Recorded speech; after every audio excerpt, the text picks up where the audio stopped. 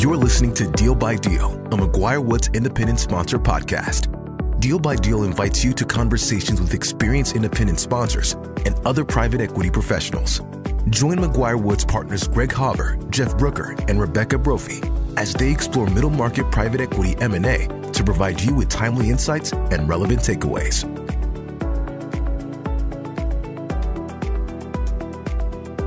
Hi, welcome to Deal by Deal, McGuire Woods an independent sponsor podcast. Today we have a special guest, John Huhn of Compass Group Equity Partners, on to talk about some specifics about the independent sponsor world. John, do you want to kick it off with an introduction of yourself? Sure. Thanks for having me. My name's John Huhn. I'm the managing partner of Compass Group Equity Partners. We're an independent sponsor based in St. Louis, and we're operating in this fashion since 2015, primarily focused in middle market or lower middle market transactions. We're focused in two areas. One is niche manufacturing and distribution, and the other business and consumer services. So within that area, we try to stay between the mountain ranges in the greater Midwest, looking for businesses with 2 to 12 million in EBITDA. And we've been fortunate to build a nice team and have some good successes. We now have 14 professionals, 12 here in St. Louis, 2 over in Kansas City.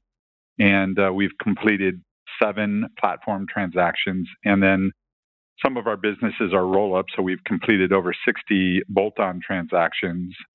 Are working on our second exit. So far, so good, and happy to be here today to maybe share a little bit of what we've learned along the way. Thanks, John. I also want to introduce my co-host for today, John Finger, my partner at McGuire Woods, who's heavily involved in our independent sponsor podcast. John Finger, do you want to say hello? Hey, everyone, and thanks, John, for joining us today for this podcast. John, one thing I was interested in is how you specifically got involved in independent sponsor work.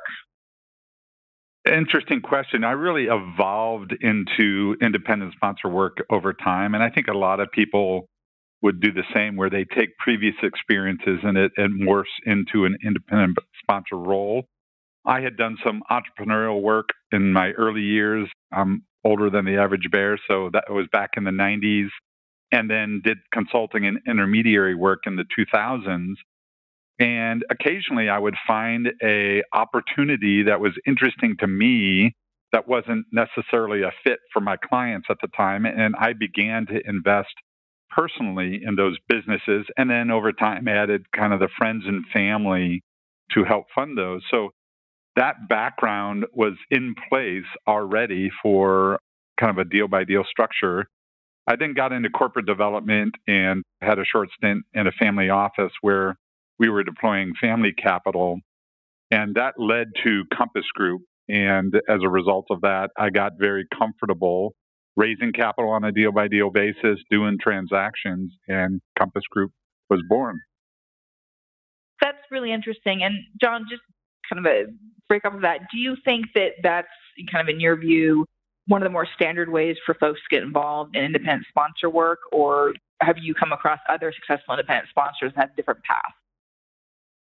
The truth is, I think independent sponsors come from a lot of places. They spin out of a private equity firm. They come out of an investment banking firm. They're entrepreneurial individuals that want to go launch their own activities, or even straight out of school in a search fund.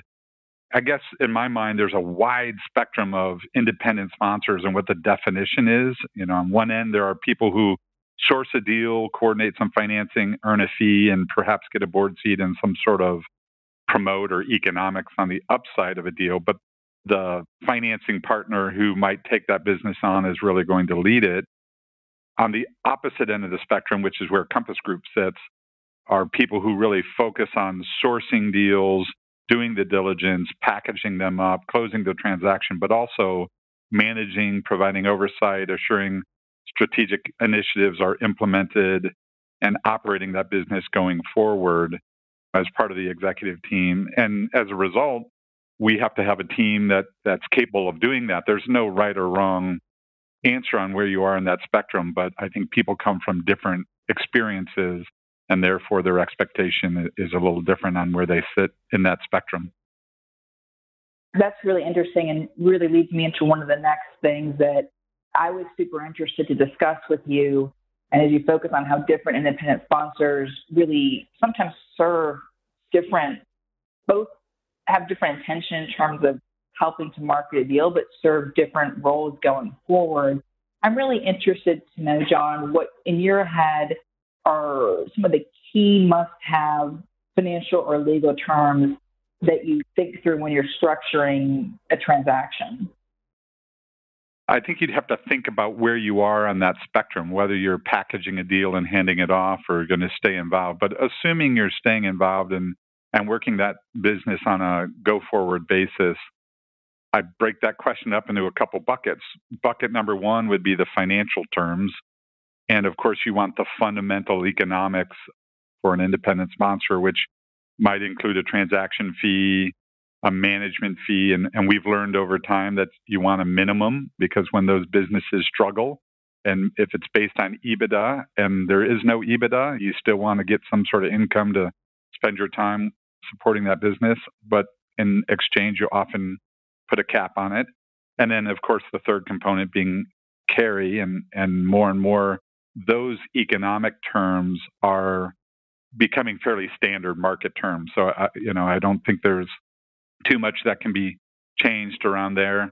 We're always considering some sort of promote, if there's an appropriate promote in there of some sort.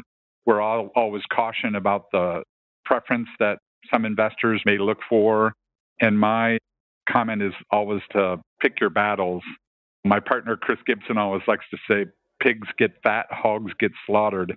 So we want to be fair and ask for, appropriate economics, but we also want to be reasonable and leave room for others in the capital stack, because those capital providers will also have a layer of economics that they have to handle before the ultimate investor gets some return. So we try to be reasonable about that. That's on the financial side. Yeah, I do think that it might be helpful to insert here, Rebecca, that as it relates to the financial term, as John was alluding to, this ocean of independent sponsors truly is so diverse, as John alluded to. Mm-hmm. I think that it's kind of the beauty of the model in many respects, because ultimately that universe of capital partners is almost and sometimes more diverse. And so I do think that there's room for everyone, right? And marrying the right capital partner with the right independent sponsor is a bit of an art that John and you and I think have also become more attuned to. But I think that kind of plays back to the whole, while I think John and his team economics from a financial perspective are largely have guardrails around them, I think it's also important to recognize that for different sponsors, that looks different. So John's kind of view of, quote, market is going to be different than the view that another independent sponsor might have, not because either one's wrong, but just because they're either bringing something different to the table in the way of how they're looking at it for the underlying deal. So I just think that's a segue we might put in there. But then, John, feel free to circle back to your other point here. Those are really good points, John. It does differ from one to the next. And we've bumped into some capital providers who have made comments like, we'll make room for you to have a board seat. And that's just incongruent with who we are as a firm, because as a firm, we tend to be very involved in the management ongoing, where in other scenarios, that's perfectly normal, that somebody would package a deal and hand it to a capital provider, and they would lead it and provide oversight going forward. No doubt about that. The other area, as far as legal terms, we talked about financial terms. If I thought about what the key legal terms are, obviously McGuire Woods has plenty of attorneys to give us good advice there. But, one of the things that we've built into a couple deals we've done that is attractive to us is that we have what we call exit control over a 3 times cash-on-cash return, which, if you think about it, investors want to make sure that they receive proper return for the risk they're taking. Almost everyone would say the bellwether or the benchmark of 3 times cash on cash is attractive. And therefore, we've been able to negotiate that investors would allow Compass Group to pull the trigger to sell a business at our discretion, not the entire board's discretion, so long as we can deliver 3 times cash on cash return to those investors. That gives us a little bit more autonomy, because sometimes when you put various investors together, some have a longer hold period than others. Sometimes you never really know. You should always know, but you don't always really know until you get further down the deal. So that's one. Another one, since it's tax season, I'll bring up is that tax obligations for distributions that go along with K1s should be cumulative over time. Sometimes due to accounting rules or first-year economics of the business, you'll have losses, and the company that may have tight cash constraints, and the following year you have gains. You should be able to offset the gains with those losses before the company needs to start writing checks to their investors to cover tax liabilities that are passed through the LLC structure. So we've come across that, and now that becomes a standard in all of our documents that the capital accounts need to be cumulative. And then the other thing that we've really tried to make a standard for ourselves is to predetermine some allocation of profits interest to the management team and the inclusion of third-party advisors on the board. Maybe non-voting, but we've really found that, while sometimes mile wide and an inch deep, having deep expertise on the board with advisors helps a lot. Oftentimes in the type of structures that an independent sponsor puts together, you have a couple great investors who also want a seat on the board, and they deserve that, but they don't necessarily have deep expertise in the specific sector. And by finding those advisors, it has really helped us challenge the management team and guide these companies forward. So those are the couple things that first came to mind when it comes to general legal terms. Those are all really valid and interesting points. And I also appreciate very much that they may vary in terms of both financial and legal terms that are truly important to you as an independent sponsor, depending on what your big picture goals are and where you are in kind of the life cycle of your field, as well as how involved you intend to be with the company going forward. And John, I'm just wondering, have you seen over the course of your career of doing these deals, deal by deal, whether the things that you really focused on have modified or changed at all? And if so, are there any when you were kind of a fresh investor that you viewed as more critical than you do now? Well, certainly they have changed over time because we've learned by making mistakes. So we try to learn from our mistakes. Candidly, in the early days, we were happy to have the capital to close a deal. And now we're happy to have a network of capital providers that we can work with that may vary from one deal to the next. The size of the transaction, the end market of that business, who can bring value above and beyond capital. So we're able to be a little bit more selective. I would say early on, our goal was to make sure we understood the fundamentals, and we've been able to be a little more nuanced now that we're further down the path and have repeat investors. What we've also learned is it's not always wise to be too creative. We've had a few transactions that we think are really special, and therefore we try to change the dynamics. And the industry is fairly used to certain economics or certain terms. And of course, lawyers can identify what are standard or market terms as well. And if you stray too far from those things, you start creating a whole another dynamic of challenges and maybe, even people backing out that, of course, you don't want to have happen.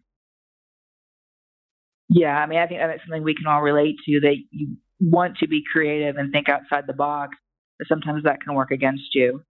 Totally understood. Well, it's maybe a little bit out of our flow, but since you brought up capital sources, it would be great to hear what you look for in a capital provider specifically. And obviously, I understand it's going to change deal to deal in terms of the right fit and how that's maybe modified over the course of your career, understanding that probably out the gate, the answer is, can they write a check to some degree? Right. Well, that's the first start, of course. And my general attitude, and it's we're in a good market right now. There is plenty of capital out there. And so if you have a quality asset at a fair valuation, no one should have trouble finding that capital. We believe that it is still a process, so that we want to talk more than one and certainly talk to a handful or a dozen or more individuals to really understand what they bring to the table in addition to that capital. Do you want a single backer, or do you want a couple investors in the mix? We always try to think about the size and shape of the check, of course. How big is the deal? What kind of industry expertise they may have? Are bolt-ons expected? And all of those things have to come into play for us to find not just capital, but the right capital for a transaction. If you're needing to raise $40 million in equity, you probably don't want $22 million checks. And if you get 4 $10 million checks, you've got your pool. On the flip side, if you're raising $10 million in equity and your investors want to write minimum checks of 10, you're either going to have one or you need to look at a different pool of investors. We really try to match all those things up. It never ceases to amaze me how somebody who is a regular and consistent investor with us will say, oh, we had a deal in that space. It didn't work out for us, so we're going to pass on this one. And the discretion that investors get on a deal-by-deal basis is part of the attraction for them. But for that same reason, we never count on anyone until we've really explored the business fully with them. It really is, as John Finger states, much more of an art to find the right people with the right appetite at the right time with the right check size. To do that, we end up talking with a lot of folks. With that said, we also believe that good partners are hard to find. And as a result of that, when you find good partners, I really encourage, and certainly we have gone back to those same partners where maybe the economics aren't quite as good as you could negotiate elsewhere, but you know what you're getting, you know how to work together, and there's going to be no surprises, and there's real value in that. I think that's a really important point for a lot of independent sponsors, particularly, and you alluded to this just on your life cycle, but I think as it relates to the earlier in their evolution independent sponsor, okay, so let's just call it what it is, looking to get your first deal done. I do think it really is important not to be focused on when I tell my buddy who's another independent sponsor what my carry is, am I going to be embarrassed or am I going to be worried that I didn't get enough? And for me, and I'm sure you felt the same, it was in your instance, looking back on it, I think ensuring that you have that trustworthy, good partner who ultimately is going to be there when you need them, i.e. at closing, but then also is going to be the right partner for the business going forward.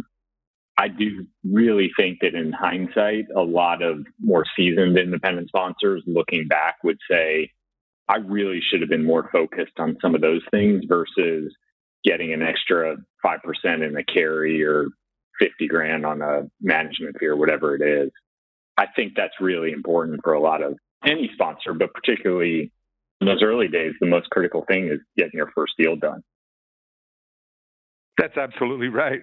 The fact is, people who play in this industry tend to be fairly confident people, and I would avoid the word cocky, but you might call us that as well. And so the real goal is just getting a deal done, getting some experience under your belt, because it's the next and the next that really build up a portfolio that makes sense. Now, if you're an independent sponsor that's looking to do one deal and then run and operate that deal for the next 5 years before you do another, you may have more sensitivity to that. But those who are acting like a private equity firm, but on a deal-by-deal basis, you're working to have repetition and be able to repeat successes again and again, and you can tweak following deals, but maybe not try to call that back out of the first one. Those are all really interesting points, and I think something that a lot of our listeners are interested in, particularly for the ones that are newer to the independent sponsor, are how do you go about getting your capital providers? I think this was great to talk about that process. And another question we get asked a lot John, for folks like you to speak to is, what is your process for deal sourcing? And also, what is it now? What did it look like when you first started? I think a lot of folks look at the independent sponsor world and think, well, is it because those deals couldn't get a banker, or how do they go about getting those deals? And I think cutting through some of those myths and also talking about some of your practical processes, which our listeners would love to hear about. Yeah, so that certainly has evolved over time as well. Compass Group started with yours truly, and my background was in corporate development. And as a result of that, I have a saying that is, M&A is a tactic, not a strategy. Your typical agnostic private equity firm just wants to find businesses with decent economics and margins and acquire them. And I think the marketplace as a whole has matured to the point where you can't just financially engineer businesses. You have to really operationally change and improve businesses over time. And as a result of that, LPs or investors appreciate bringing that incremental value to the equation. As a result, you should go out and find deals in areas that you know, areas that you're familiar with, where you have contacts, you have expertise, you can bring value, and really work side by side with your company or companies to bring that to the table.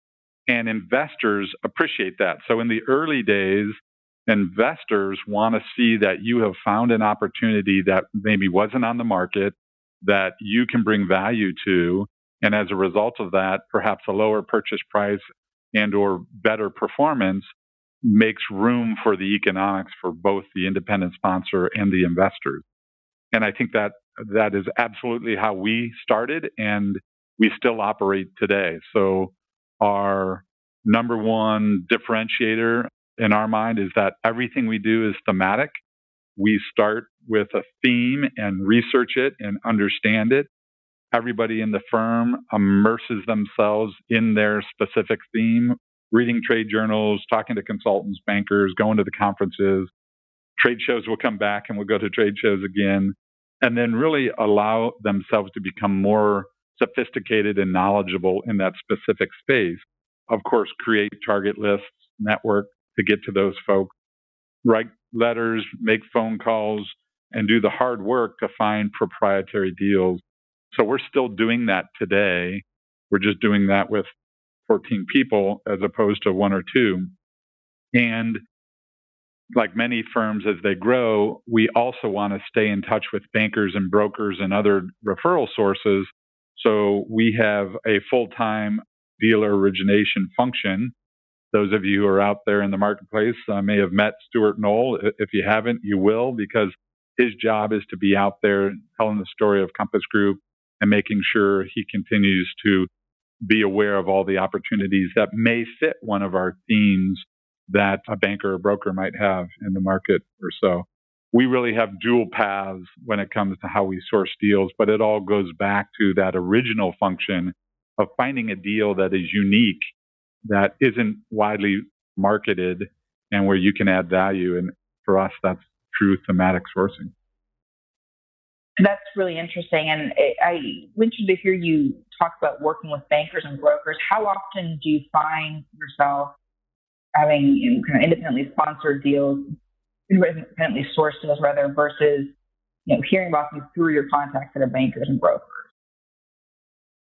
So the way we see it is a little bit of a spectrum. What I talked about is the proprietary deal that you've sourced completely on your own that is not officially on the market.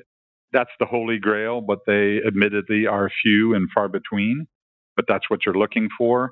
The opposite end of the spectrum is a banked deal that is broadly marketed with a full auction, and a banker is going to force everyone to hit deadlines for an IOI and LOI and renegotiations, et cetera. And those are plentiful, 1,000 plus books a year are floating around out there. And we rarely win and don't want to win in those scenarios. Somewhere in between is what I would call a brokered transaction, where professionals, intermediaries are bringing a business to market and bringing some of the value of packaging it and having the sellers prepare and be comfortable with the pending transaction. But that real value can be found there where educated first mover advantage can get those under LOI. And that's where we like to play, in that space where, again, we've researched an industry, we know what we're looking for. Brokers tend to stay in specific industries, as do bankers. And therefore, if we can find the right contacts, we start to see deal flow because we've researched and understood that industry. We're able to move more quickly and get those deals under LOI. The same can be said of banked process or formal auctions. It's just more difficult. But we do believe, and we have experienced it ourselves, that if you bring true value, that operational expertise, and can differentiate yourself from others, you are able to perhaps get that deal out of a full auction process as long as you're in the ballpark economically. Hey, John, on that point, back to kind of your history as an independent sponsor, I think from our seat, this segment within private equity has really evolved over the past, call it 10 years.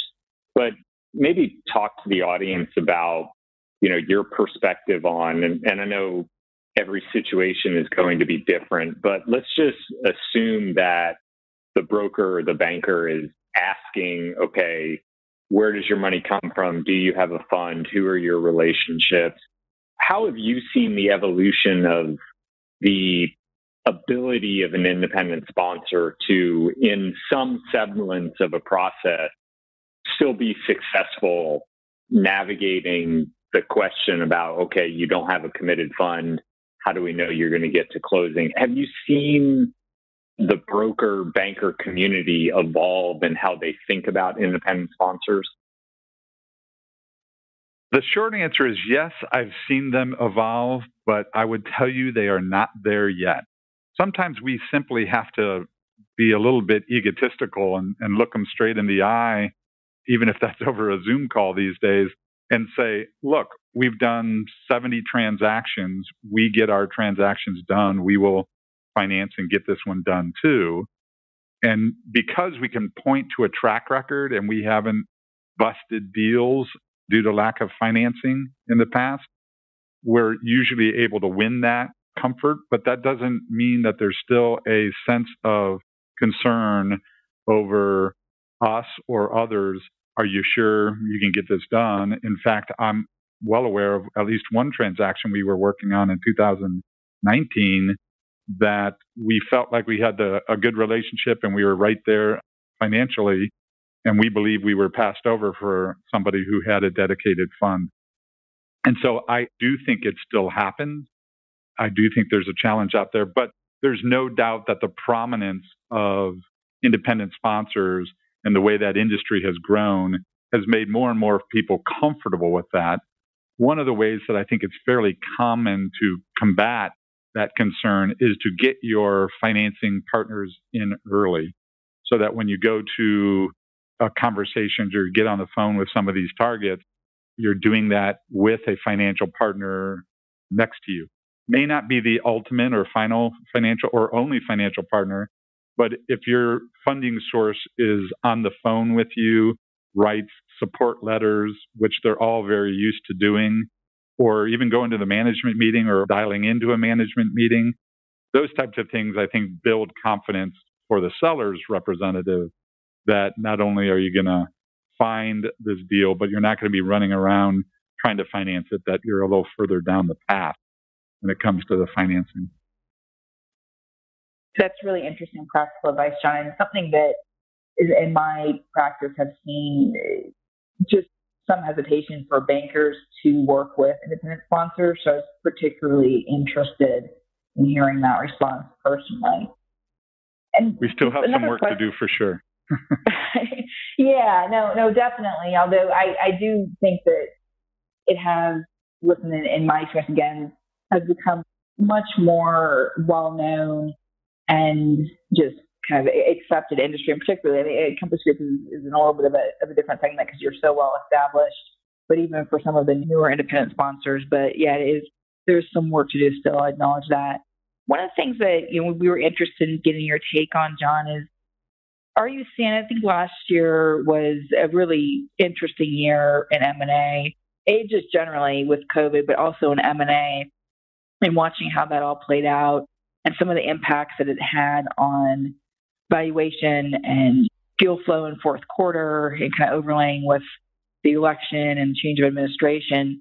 Probably 2020 is going to probably go down as one of the more interesting years that any of us practiced M&A, I would expect.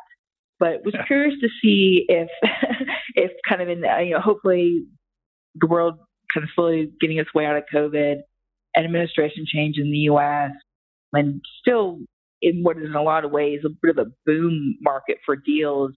What are you seeing in kind of your deal sourcing and your practice and your negotiations? Is any sort of key trends that you think are going to carry through 2021?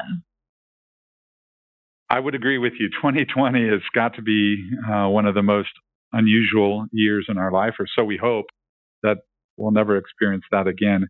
I do think everyone feels like things are getting, quote, back to normal, even though it may be a new normal.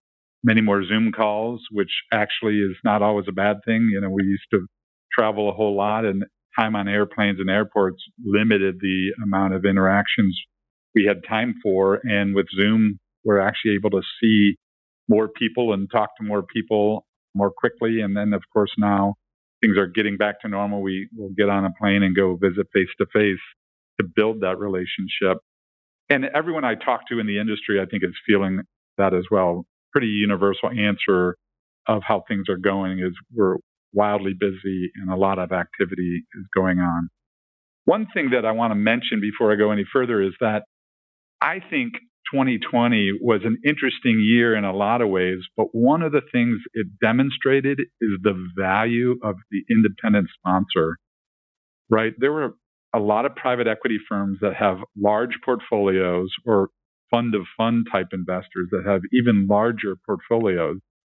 And those private equity professionals were scrambling to assess 10, 20, 30 companies in a portfolio, and they just didn't have the horsepower to dig in and get hands-on and help navigate some of these companies through some very challenging times, where in general, and these are broad generalizations, the independent sponsor world knew their businesses, they knew their end markets, and they were able to go and get hands-on and help these businesses through some challenging times. And I think that it was an opportunity that independent sponsors were able to show their value and what they bring to the table above and beyond just a financial buyer of a business. And I saw a lot of that in 2020. So maybe that's the silver lining for the independent sponsor industry. But getting back to kind of where we see this going, I think things are getting back to normal. I think, as I said earlier, economics are becoming more standardized. So you can go out there and have a conversation without having people need to be educated on how an independent sponsor transaction works. Capital is plentiful. I think it will remain that way. There are people who are recognizing the beauty of the model and the desire to go deal by deal, or along with LP investments into funds, also wanting to do direct investment. Interest rates, from all appearance, will remain low. That means valuations will probably remain high. It's driven by capital available on both the debt and equity side. So I don't expect those are going to come back down to more reasonable levels at any time soon.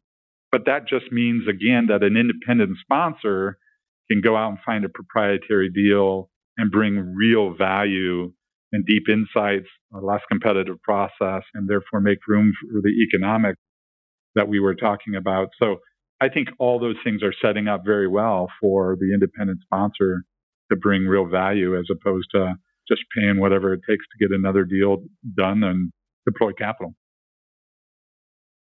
That's really interesting. And I think it's wonderful that you were able to experience ways in which kind of the deep focus on particular sectors allowed your businesses, your portfolio companies to flourish during 2020. I think we'd love to hear, one of the things that universally us as humans have loved to hear is just kind of stories coming out of last year that are success stories. Also, out of curiosity, I'd love, John Finger, for you to talk a bit to what you're seeing in your independent sponsor practice on the legal end as any sort of key trends in that practice that you see possibly just coming up in 2021 that are a bit unique or that are coming out of COVID or the deal boom of last fourth quarter? Yeah, I think a couple things, maybe less in the weeds on the legal side, but more just kind of structurally, and John would appreciate your perspective here as well. But two things I'd highlight. One, we continue to see a very strong movement towards hybrid structures where, to some extent, marrying, right, the best of both worlds, the independent sponsor world and the committed fund world. And so whether it's family offices or other institutional investors, creating these hybrid structures, call it a JV, call it a partnership, pledge fund, right of first refusal, however you want to frame it. But I do think that continued movement to really trying to create strong bonds with independent sponsors that capital partners are really excited about doing deals with. We've seen, at least at McGuire Wood, a very strong movement in that direction. Not to say that any of the true deal by deal is going away, but I just think we've seen, as the model has evolved, I think that approach has evolved. And then the other thing I'd say is, I do think that as that universe of independent sponsors continues to grow, at the end of the day, it is bandwidth. The capital's there, but I do think a lot of the capital partners are starting to feel like they want to be a little bit more curated around their independent sponsor network, and that through getting introductions or validating someone's history, where they came from, how they are on deals. I think the capital partners are also taking a harder look at where they're dedicating their time and attention to in the independent sponsor world. I don't know, John, on either of those topics, if you had any comments you want to throw in there as well. Yeah, certainly the latter one makes a lot of sense to me. We have seen people who want to get into direct investments, so great partner for independent sponsors, but they don't know how it works. They're used to investing in a fund and having that kind of blind fund mentality. Here's the dollars, go figure it out. So they are much more careful. And I think this is what you were saying, curated. They're much more careful who they partner with because they're hoping for or expecting to have repeat or multiple transactions with a partner. They simply don't have the staff and the team to look at deal after deal after deal that might come pouring through if they had a big, broad network of independent sponsors. And I think that works well for the independent sponsor because the truth is, after doing dozen plus transactions, it's still a burden for us at Compass Group, even though we have a database of investors and we can go find that capital, it's still a burden to go out there and educate and communicate and pitch your deal and then have, for whatever reason, that they just invested in a deal, so they're taking a pause, or they've had experience that they don't like that particular deal, or in some cases they've invested with us and they want to let a deal ripen before they invest again. There's just always some dynamics there. So having a smaller number of investor partners, still some number, but a small number where you can build a real relationship and get to know them, I think works for both parties. One of the things that I've always enjoyed and appreciated about the independent sponsor community is truly how communal and collegial and helpful and connected the community is. And so I think what I would put out for any independent sponsor, particularly the newer ones, is leverage the power of the community. I mean, we have, John, hopefully here in St. Louis, we'll get a group going, but we have these chapters of independent sponsor groups around the country. And everyone is so truly invested in the other's success. And so I think for the independent sponsors who are maybe just getting started out or newer is leverage that power of community. Reach out to folks who are you out there, John, but reach out to other independent sponsors. Reach out to Rebecca or myself and ask us a question and who might have dealt with this. And do you have someone that maybe has dealt with this space and this nuance?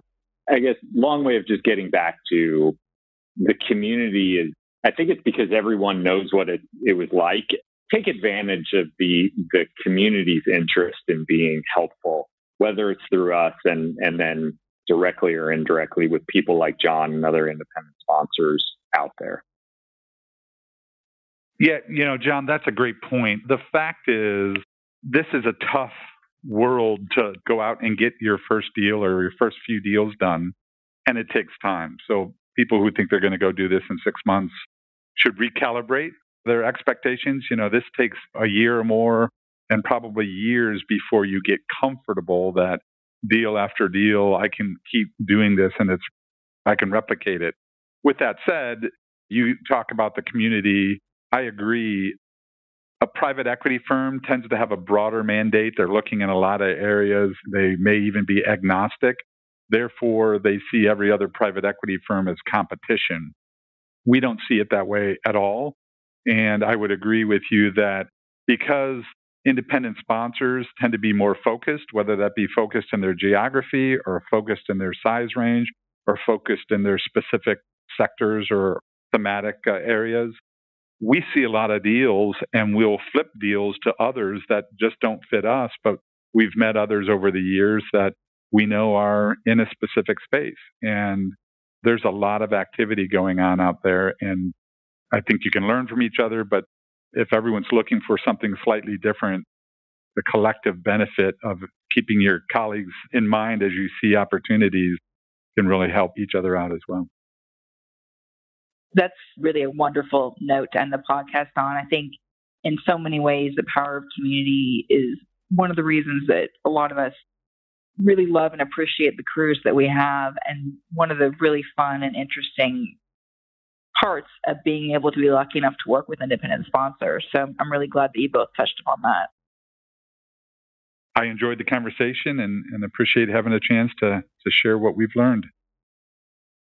Yeah, I really very appreciated, John, for you to participate in this. And I know in terms of just, again, the feedback we've gotten from our audience from the first few podcasts, they're going to be really hungry to hear your thoughts on this. So just in advance, thank you so much. Thank you for having me.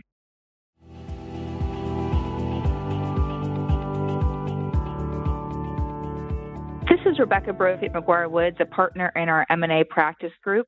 I want to thank you for spending some time to listen to the thoughts of John Huhn, managing partner of Compass Group and a very successful independent sponsor, and also my partner, John Finger, in our McGuire Woods M&A practice group. We hope you'll listen to our next episode of Deal by Deal. It will be coming out monthly.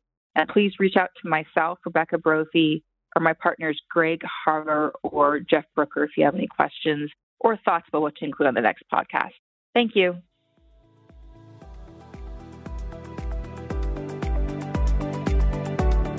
Thank you for joining us on this episode of Deal by Deal, a McGuire Woods Independent Sponsor podcast. To learn more about today's discussion and our commitment to the independent sponsor community, please visit our website at mcguirewoods.com. We look forward to hearing from you.